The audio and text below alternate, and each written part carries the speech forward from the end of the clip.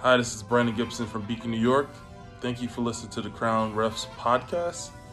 Serve the game.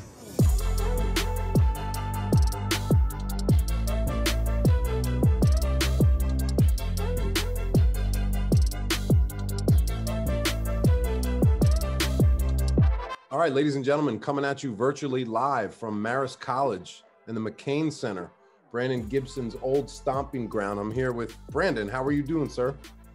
I'm all right. Can't complain. Beautiful day. I appreciate you joining us, and I just wanted to kind of follow up with you and get your feedback on the IPR service and the report. How was it kind of breaking down the report that I sent you? So thank you for taking your time out, first of all.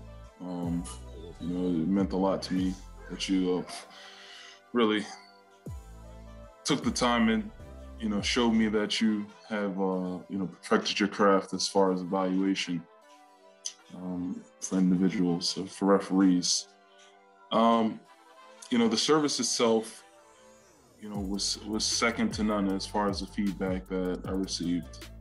We spoke before. My biggest concern was that, when you go to some of these camps, sometimes, depending on what camp you go to and what's your situation there, you may not have the success and get the feedback that, you desire.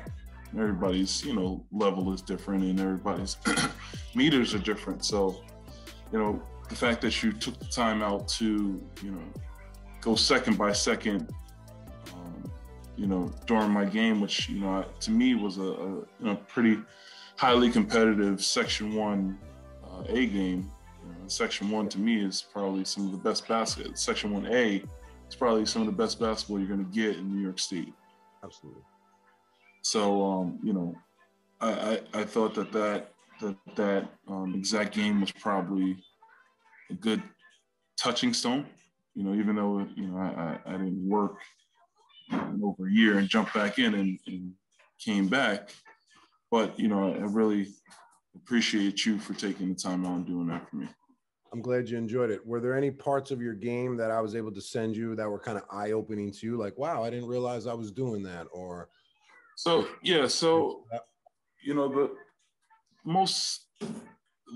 one thing that I was like, okay, I received different feedback consistently about was when you moved me virtually in the lead position. You moved me a little bit closer. Replaced you, yes. Right.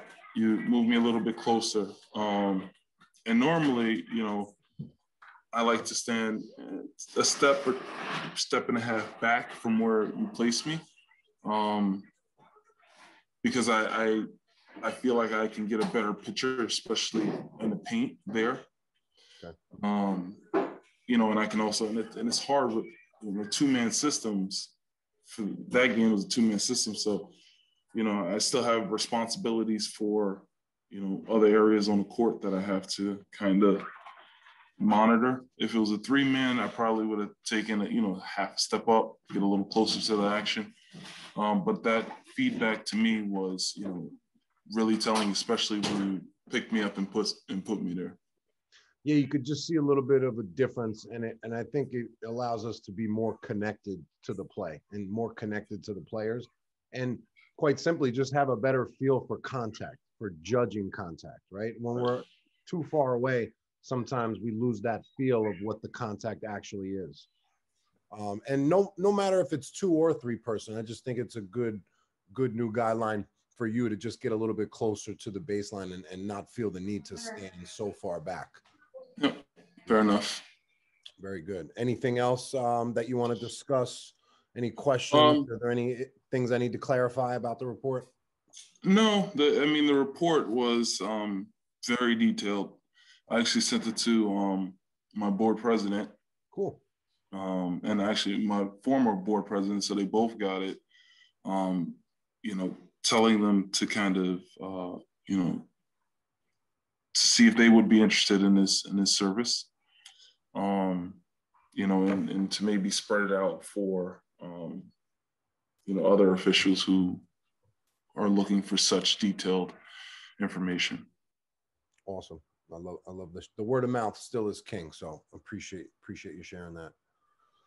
Let's see. Do we want to go over some of your signals, or do we want to hop right into the plays? We can go right into the plays. Okay. That's fine. It's funny. I used to ref this coach a lot in men's league because he was a local coach, kind of in my area, but I know he moved up your ways. So now you had a chance to work with him. So I got a funny story about that. Me and Cody played against each other. The first time I ever met him, we played against each other. I think it was at Hoops in the Sun. Did I tell you this? You did. I believe you mentioned a player story you had with him. You can go again. Yeah. And, I had him and we were chirping. We were playing against each other. We were chirping back and forth, and I come back up. And then he's playing in the next men's league that I'm playing on later in that night. And it's like I get more of them. So, he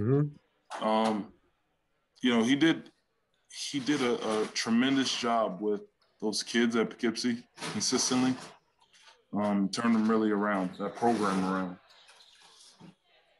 Yeah, I mean, they're normally a powerhouse, but I know they did have a little bit of a dry spell, so he's revamped that program. That's good. The first note I put was your chopping of the clock. Yep. Let's take a look at how you chop the clock. I mean, this is just a preference. Again, doesn't really matter, but the way you're holding your hand up, I would like to see it more out front. Your stop sign a little bit more visible out front instead of that turned. Again, this is me nitpicking. This is a preference. It doesn't really matter if you turned your hand 3 inches this way, but that would just be my preference. Can we do a little fist chop? Make it a little bit more pronounced? Absolutely. Okay. Instead of that little flicker and then you're out, it just looks a little bit more official. Yeah, you're right. I think it's more of the for that one, the layoff, which is not necessarily an excuse. All right, we're just going to let this play run because I think one of my next notes comes at 7:19 in the lead position. And I know the video quality is a little bit more optimized now on Zoom, so we could let it rock.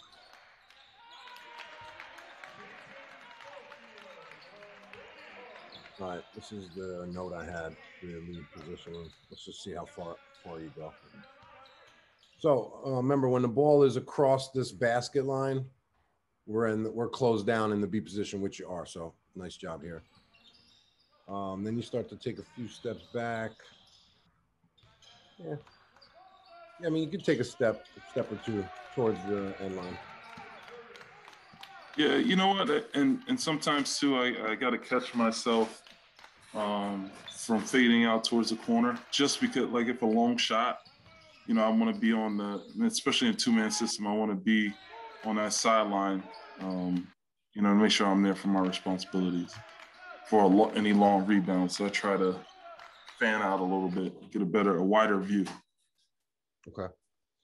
Let's take a look at your first whistle of the game. 5:30 at a foul and lead. I wrote it's tough to see the contact on film, but I gather you called a foul on the swipe down on the shooter's forearm. My question is, did it have any effect on the shot, and were you in the best position when you blew the whistle? So I probably could have passed on that one. I feel like it may have affected the shot, but that's on a rating scale. That's probably a 5 or so. So I could have passed on that one. So you just measured the contact on a scale of 1 to 10. 5. Being legal. Yeah. It was that swipe down on the arm, right? It was to the forearm. So I would, if you're looking at it now, maybe another step in closer. I had the kid, I think it was blue 4 from the swipe down from behind right there. Mm-hmm. Did that affect the shot? At my position, I probably could have let it go. I don't think my partner could have picked it up, and I didn't really want to miss it. Mm-hmm. I had contact. It's just the amount of contact. So that mentality of I didn't really want to miss it. We shouldn't have a fear of missing something like small. It's right. Okay. Like if you're not 100% Positioning affects play calling here. Also, be conscientious of when you're running parallel to a play on a fast break and saying to yourself, okay, I may not be in the greatest position here. It's got to really stand out as a legal contact. Knowing that if I was in a more dependable position, I might have had a better look at the point of contact and decided to pass on it just because you were in better position. So just take that with you moving forward, understanding when you're not in the best position to have be really patient. And did you point to the player just there? Yes. All right, we don't need to point to the player because everybody in the gym is going to know who the foul's on once you report it to the table. So anytime we can eliminate excess signaling, it makes our job easier because we're doing less tasks and focusing on the more important ones. Good hit signal. I like your presentation. Good presence at the table. That's well done. Okay, 5-10, trail positioning. So we looked at your lead positioning. Let's take a look at the trail. I think you're a few steps behind the 28 on a few different plays that I mentioned. Did we freeze? Well, we're buffering.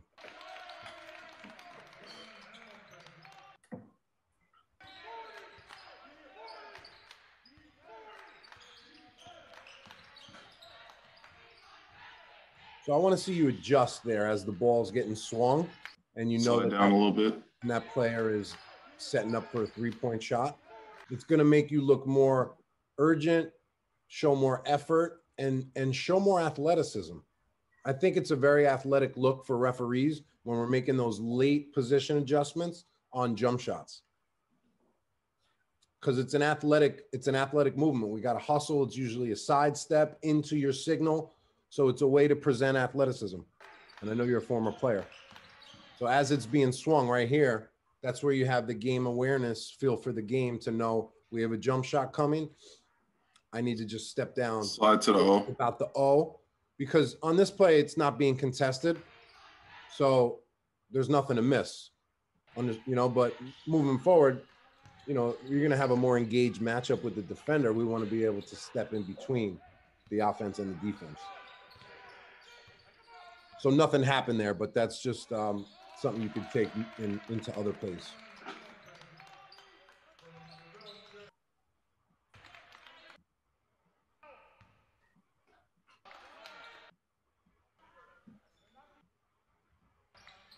So just a non-verbal communication play.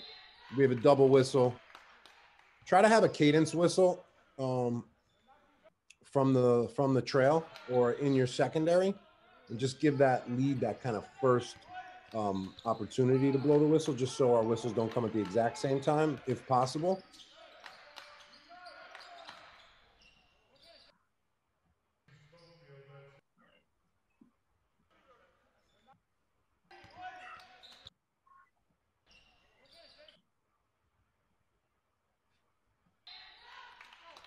So all I said here was there's no need to point to your partner to take it. I just think we can give him a head nod or not even say anything. You know what would trigger him to take it? You just switch to the lead, and that is alerting him that, he's going to the table and you're going to replace him. Again, something very small, but I don't think we need to make it obvious and point and say, you take it, so to speak. Does that make sense? Yep. 1000%.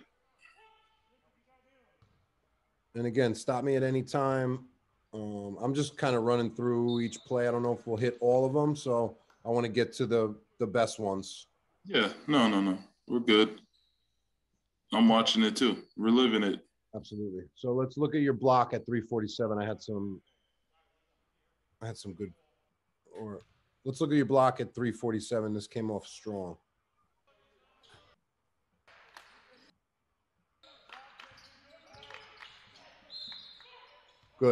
Good.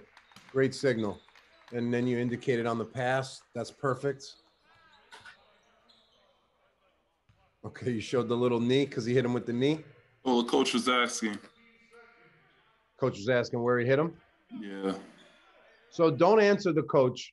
I know you answered him directly through your presentation of signals, which is cool. but don't allow a coach to interrupt your reporting. Mhm. Don't answer him before you report, because we're going to wind up forgetting something if we let that conversation take precedent over reporting the foul. Right. Because I've messed up so many times doing that. It just comes from experience. It comes from me not handling my duties in the right order and then having to backtrack and wonder why. And it's always the distraction from, something else, like a coach or a player. I want you to be a little smoother with how you present your numbers too. You kind of just raise them. Like your block looked great, your hit at the table looked great, but I just want you to practice smoothing out your numbers. Almost like this happened yesterday. And I think it's, so many games. I had so many games after. Oh, good. This first How one. how have you felt on the court since the report? Better. I've been trying to, implement some of those things, those feeler things. I think a lot of that was probably conditioning, like I told you before. Actually getting back in the gym and playing and running and working out, after such a layoff. So I feel much better. Love it. 2-2, you have a foul and lead. This is a great decision to clean up this play and call a block, and you show a really clean wave-off signal. Do not allow coaches to change your mind or convince you that your decisions are wrong. It's funny. That's all. They try to just convince us that what we just did is wrong. It's just every time. mind games. Always show conviction.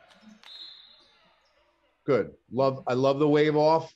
One clean wave off. Well done.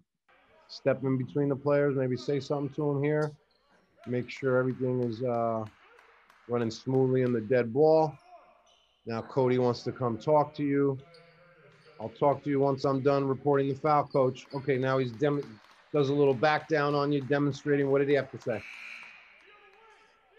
He was saying that white 25, very physical presence all year round. I think he was a 3-year starter there, if I'm not mistaken. But he, was a strong kid, and he tried. Cody said that he jumped into number 4, which forced him, to bump him back.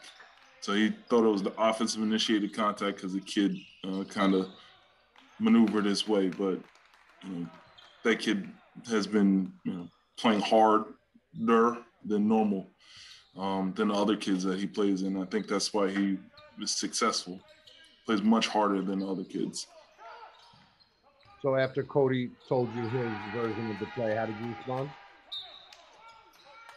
Well, I told him that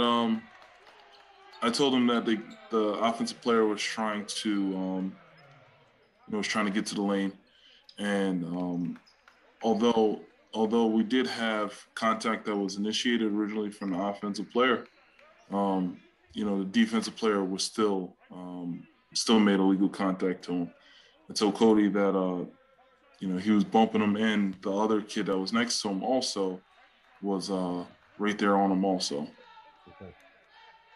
I just want you to keep your explanations short and impactful.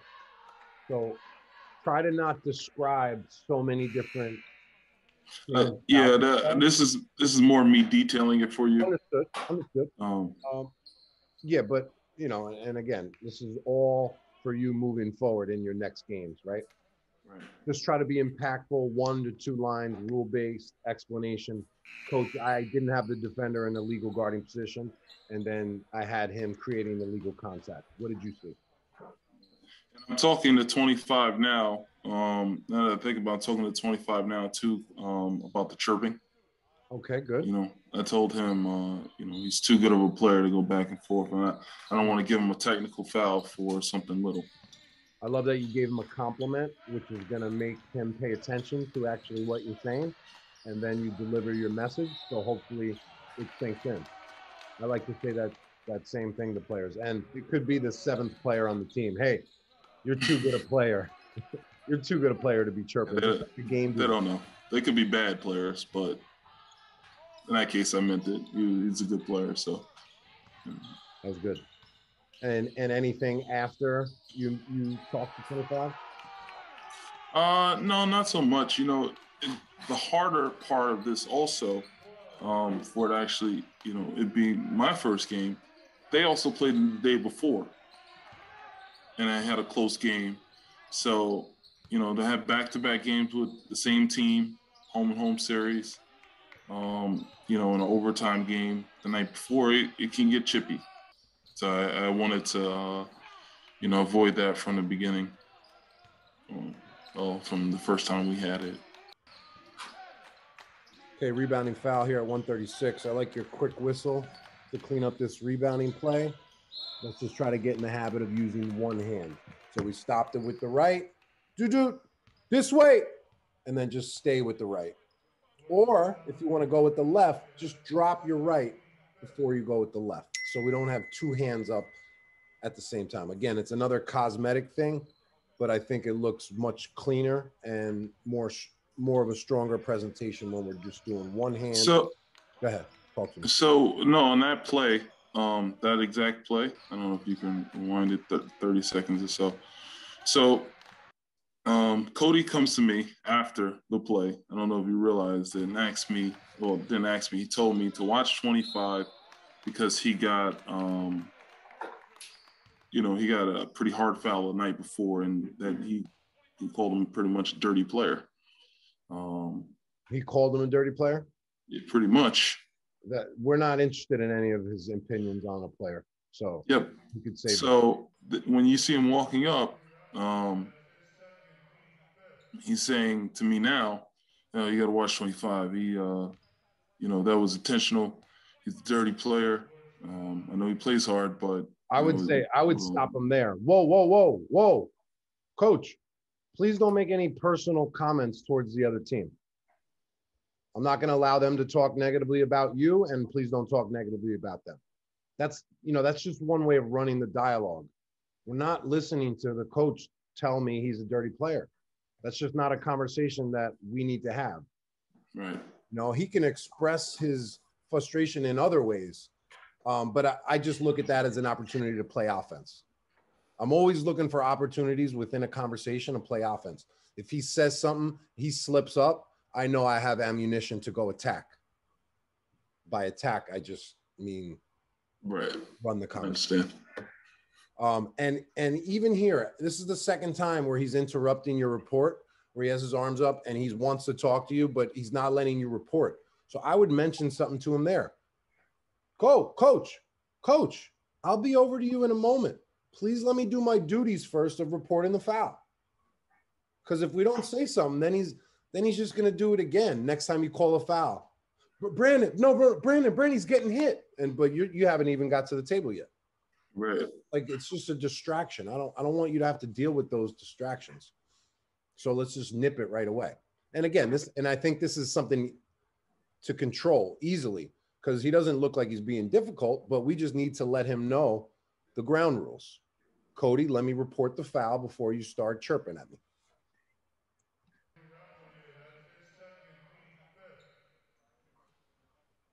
And you know, just because coaches want an explanation, it doesn't mean we need to stop what we're doing and go give it to them. They're very entitled with when and where we should meet them and go give an explanation. They think it's like on site, on demand, that we're just automatically going to go give them an explanation. You know, I found myself this year more than ever, after I make a call and I see a coach is like, I just run right by them. Maybe not right by them. I mean, just I run down the court. I'm not going to say if I'm on the sideline and I know I need to say something to them, I'm going to run by them. I shouldn't say that, but I mean, I'm running to my lead position. And then they see me turn my back and I'm running to go get ready for the next play. And it's just forcing them to move on because they know they don't have my ear there. You know, and like, again, the game is waiting for this conversation to end and you're still having it in the front court now. Now you're turning back, looking at him. So I just feel like we can handle him in the backcourt, say one or two things, and then keep the game moving and don't let the conversations linger. Right. Anything to add to that? I agree. Okay. I agree. Him and the Lord's coach, I should have walked them both back, respectively. When that happened. Yeah, we don't want to ever have conversations outside of the box. Again, opportunity for offense. Coach comes to talk to you outside of the box. Whoa, whoa, whoa, whoa, whoa. Coach, I'll come follow me back to your box. We'll have a conversation in the right spot. Doesn't look good on the court. So I'm just curious about this travel that your partner called, why your hand stopped. Did you have a travel too? He came in, to my understanding, if I remember this, he came in late with that travel. And I was obviously running sideways, and I caught it. I didn't, I shouldn't have raised my hand, but once he blew it, I didn't even blow it dead. I just raised my hand because I was gonna call it.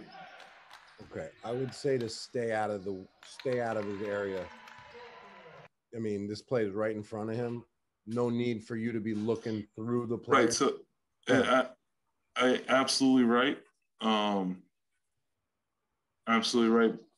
Again, this comes down to, for me, my thought process on it originally.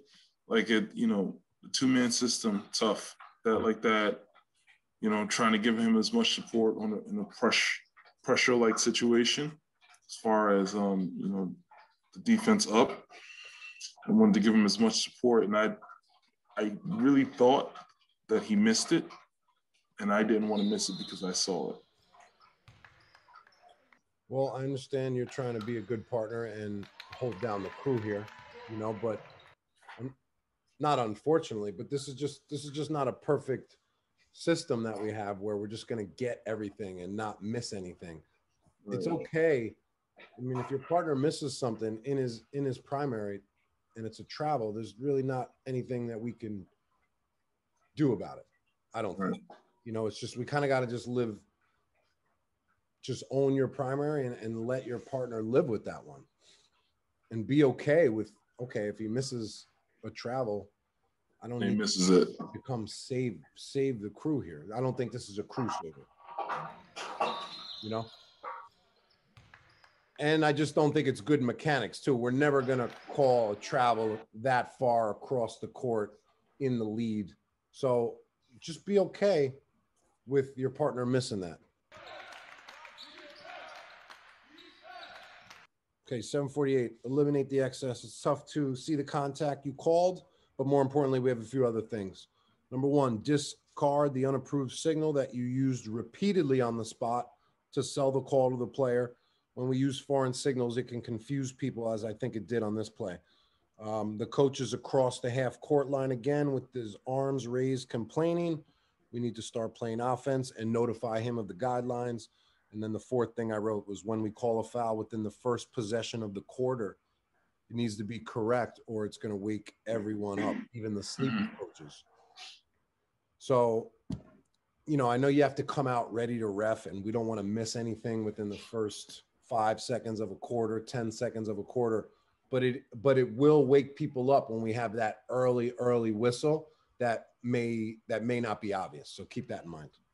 Right.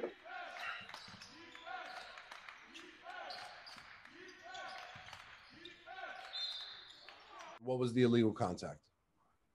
The defender came under him as he was elevating for the shot. Under him and did what? Kept moving under him, literally riding under him.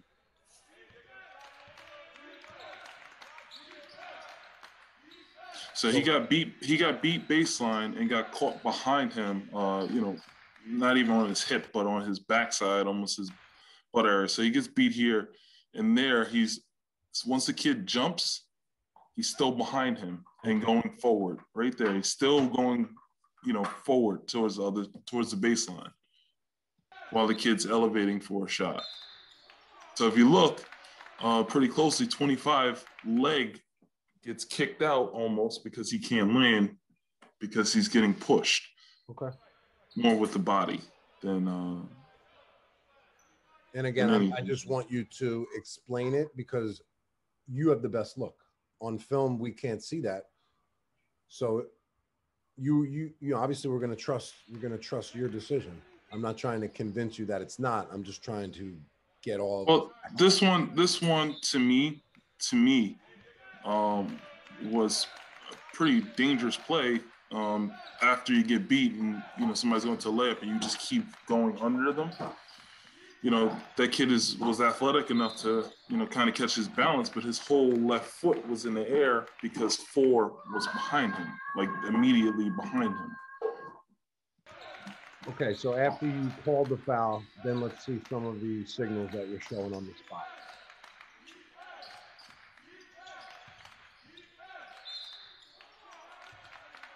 Okay, 1, 2. So you're showing what signal is this? So that was like a makeshift cylinder play. You're probably indicating like, oh, he got pushed from behind. Right. I think I've done something similar to that before. But again, this is not the push signal. So the contact here is a push, right? It's a push from behind with probably the defender's chest moving forward into the offensive player's back, so to speak. Right? That's exactly what it was. So foul on the spot. I'm not showing anybody what the foul was on the spot. I'm just going to run to the table and then present my push signal. Not an underhand push, not that bear, like a bear grab, hug, wrap. Just keep it simple, because I think anytime we're selling on the spot, then we're not totally sure of ourselves. Because why do you have to sit here and explain to the player what? Because he put his arms up. Now we have to give him an explanation? No, we don't. Right. Yeah.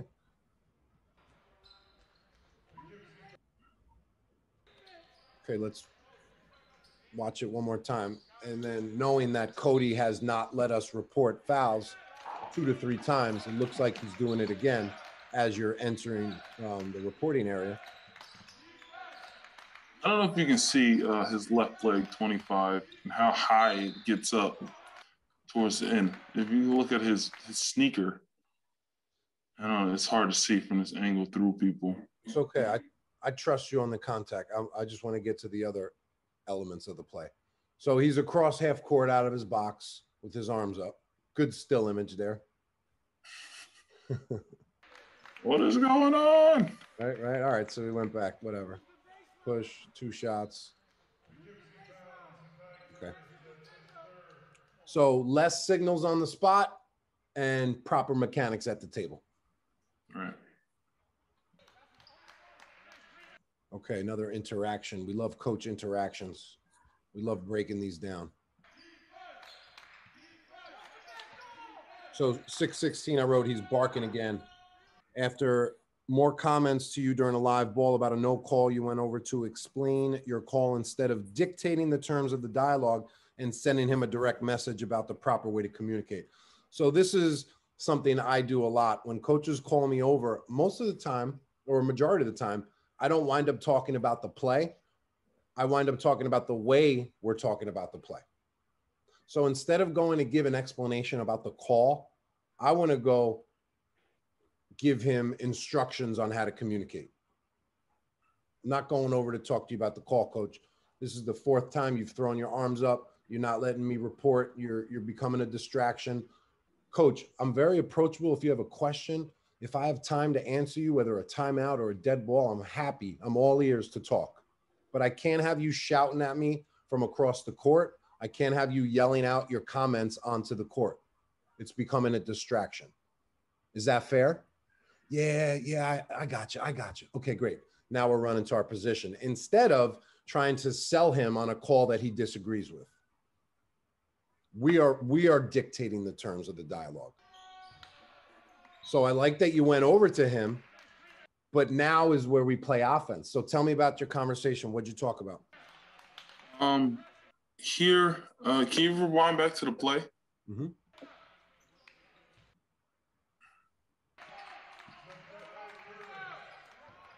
It might have been if this is the one I'm thinking about, it might have been a block charge situation.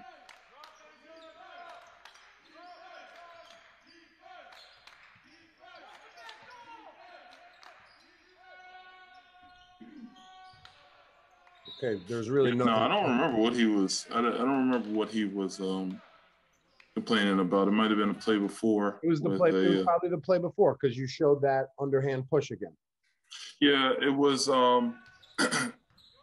It was probably one of the block charges. So Lourdes, this is a rivalry game, right? And Lourdes, historically, I had this game a few times, 2 or 3 games already between these two, and I think Lourdes tried to set him up for a lot of offensive fouls.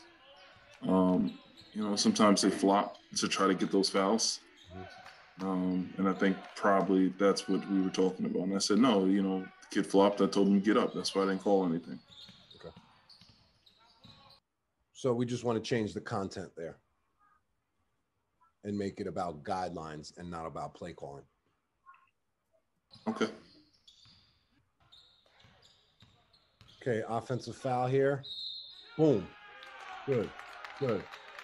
Well done. I like your poise at the spot. Again. Okay. I was just making sure he wasn't talking to you. I'm just trying to protect you from him, man. That's okay.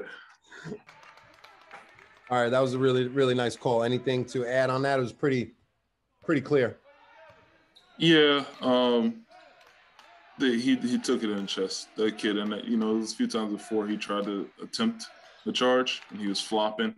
That time he got squared up and got contact.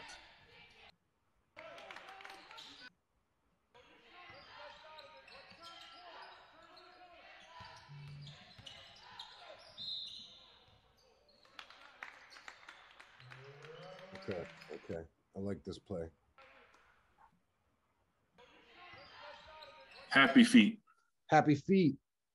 So if you really, sometimes I don't know what it looks like on camera too much. I didn't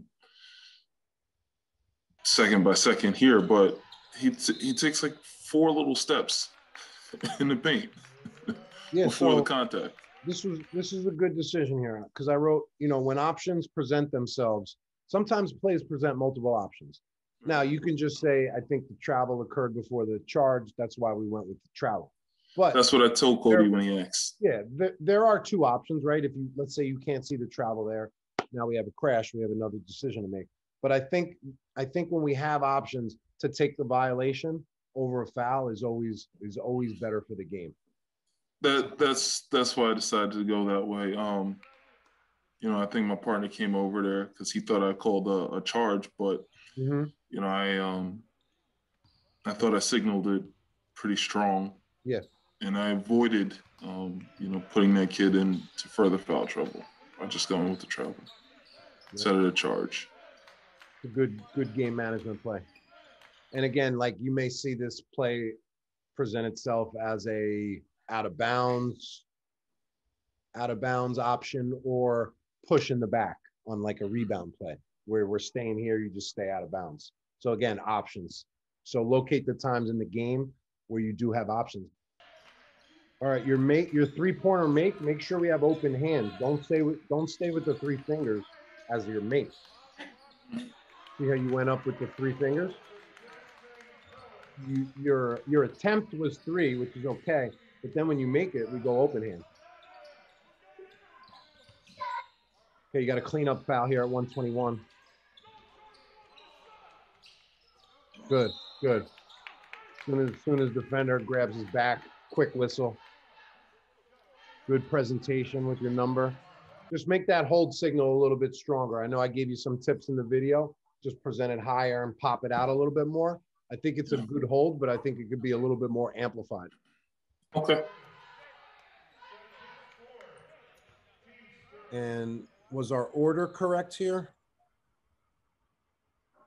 Because I know I gave you kind of a sequence of signals.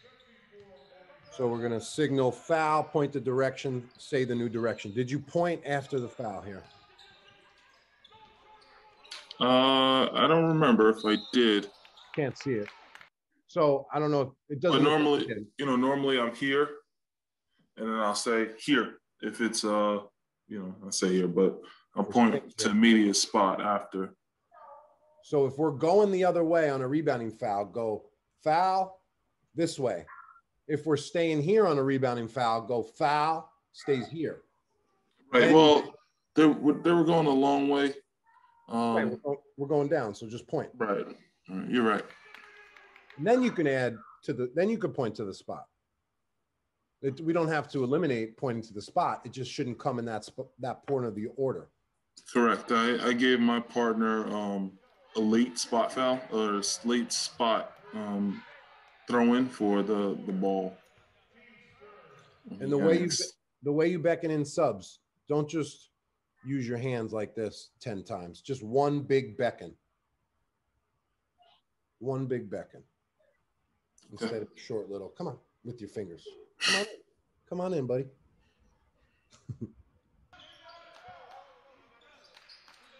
So 6:36, the note was table reporting, trying to slow yourself down. Okay, it looked like the defender didn't start off vertical, right? Arm was out, and then you know what? They always finish arms straight up, and they look at you with your arms straight up. And I always say, I understand your arms are straight up now. They didn't start straight up. Yep. I think it was 12 with his arms in a cookie jar. On your report, it said, try to slow yourself down at the table, sustaining each signal for at least a second. Think 2-2. Oh, 1-2. 1-2, hit 1-2, 2 shots.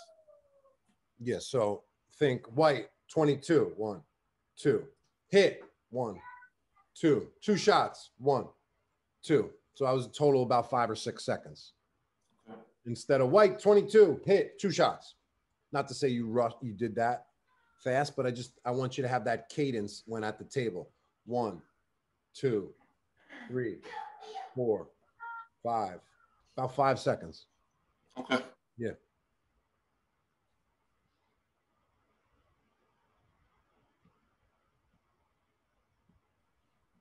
And 354, you said travel, question mark.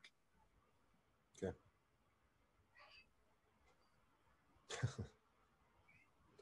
I said, did you miss a travel here? It's okay, because I missed 10 this year, LOL. It's probably about 7 to 10. A long time out. Long time out, yeah. There. I don't know, was it? Yeah. I see a little happy feet again. Same kid. Same kid. Okay, so let's pull this down. So catches it with his right. Right, but to me, from where I was looking, and this is one of those things where, if I'm at the R, I probably get an even better look. It didn't necessarily look like he caught it with his right foot down. I think when I picked it up, his left foot was down. Okay. The pass, I'm over there on the pass, and then I snap my head back, and his foot's already down. Listen, if we have to rewind and slow down travels to find it, it's usually a sign that we shouldn't call it live. Yeah. But upon further review, is that a walk? That's a walk. Okay, I agree. Absolutely a walk. But I was on the other side of the court. Here, I turned, but maybe not. I couldn't even been at the R because then the play's on the other side in the two-man system. It's on the other side. So it's it's one of those things where I'm a little higher than I normally like to be, which kind of causes me to. So I go up. I'm moving towards center court. I mean, do you think he should have came and got the travel that we missed in trail just now? No. No. Same concept, lead to trail or trail to lead in a 2-person.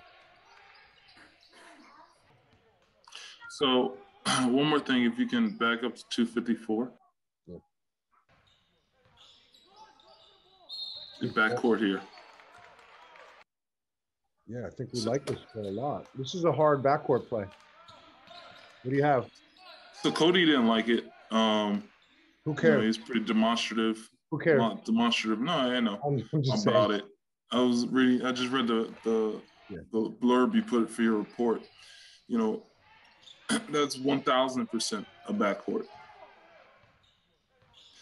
1, 2, 3. The ball, all three parts are over. Correct. The kid is, 2.5 feet in the backcourt still. Yep. Look at, he's in the air and catches it. So his last location was the backcourt. Yep. Good. Okay, so let's look at coaching management here after you make it. Okay, I said don't even look at him. Good, you didn't look at him, right? No explanation. No, don't even talk to him. Just, there's no conversation to be had. Especially in the fourth quarter, when it gets to crunch time, my explanations are done. You've ran out. Unless it's mandatory that we speak about something, but it's not going to be what did you have on this play type talk. Well, I think he understood. It was more of a frustration or trying. And honestly, in that case, he probably was trying to change my mind about it being backcourt, put doubt in there, but there was no doubt because it was on top of it. I know you were, but I don't think there's any reason to even acknowledge him. You made your call, show the spot, and just hustle. Like right now, I want you running back to the new position. This way, there's no then he definitely can't interact with you because you're already in your new spot. But you're kind of lingering, and you're showing him that you're available to talk pretty much a little bit. I told him. He asked me, Branden, who was the backcourt? So the coach absolutely was, and pointed to the spot of the foul. But why do we have to respond to that? That's not a question. Right. That's something we ignore. I want you to develop your skill for selective ignoring and knowing what to address and what not to address. That's not something we need to address. All he did was make a call. That's not a backcourt. Okay, but you already made your call and you called it a backcourt. So there's no discussion that needs to be made. Right. Next play. Okay, last play is 47-1. I wrote coach's box. The Lord's coach spent numerous possessions across the midcourt line. Did you think of mentioning to him about staying in the box? Obviously, you're not paying attention to the coach and lead here, but it doesn't look great that both coaches are on the same side of the front court. High school rules. He's not abiding by the CDC rules either. Yeah, right. Look at it. And he stayed here too. What is he now? He's starting his 5-second closely guarded count? With my partner next to him. Yeah, I should have mentioned that to him at some point. My partner also, since he's there too. So one of us should have picked that up. Yeah, I mean, this is going to be your partner's duties, but if he doesn't mention anything and the coach stays on that side of the court in lead, I might just blow my whistle and coach, please back in your coaching box. Because how long is he going to stand here? Well, technically he is in a coaching box, just not his. Good point. So I have Mr. James Jenkins about to hop on the call next in a few minutes, but until he knocks on our virtual door, we have a few minutes if you want to ask any follow-up questions, or is there anything else I could help you out with? No, I mean, thank you again for taking the time out. I really appreciate it. It's my pleasure, and thank you for, being connected to Crown Refs for over pretty much since the beginning. You've been very supportive for over 2 years now, so that means a lot. I consider you a day one supporter, so much appreciated. No problem. If there's anything else I could do to help you along the way, obviously you have access to me. Continue to send me plays, stay in touch. I want to track your progress and see your growth. And yeah, my door's always open. The one thing like up here for Here, I'm going to bring James in and say hello, all right? But you can keep talking. There's only about 5, maybe 6 guys on my board that probably ever did college, and there's 200 change refs. And we have a very, very big board because we cover a lot. Yeah. And we're in 4 counties. You know, so did he quit? Did he leave? I guess he heard your voice and he backed out. Okay. We're in 4 counties, so it's like, you know, as far as beyond high school, I don't know if a lot of these people up here, you know, that I work with had the aspirations of doing college or advancing. You know, so there's not necessarily a structured path, you know, or a laid out plan for people, which makes it tough. So, you know, when I saw the opportunity for, you know, to do this IPR, I wanted to make sure that I picked a game where I was vulnerable so that I know that, you know, this is me at, you know, here, not at the top of my game. I've been off, so it really was an eye-opener. It was really helpful for me. That's great. Thank you so much, Branden, and have a great rest of your weekend. You have a beautiful daughter, and thank you. Best of luck with the pregnancy. Tell Mr. Jenkins I said hi. Where's he? I don't know where yet. We'll get him, but I'll definitely say hello. And what's his school at? Where's he at? Oh, we're going to Baylor University. Oh, we're going to Texas. They may be going back home in a few days, so we'll see. Okay. All right. Thank you. Brother. Take care, man. Later. Thank you for listening to the Crown Refs Podcast. Serve the game.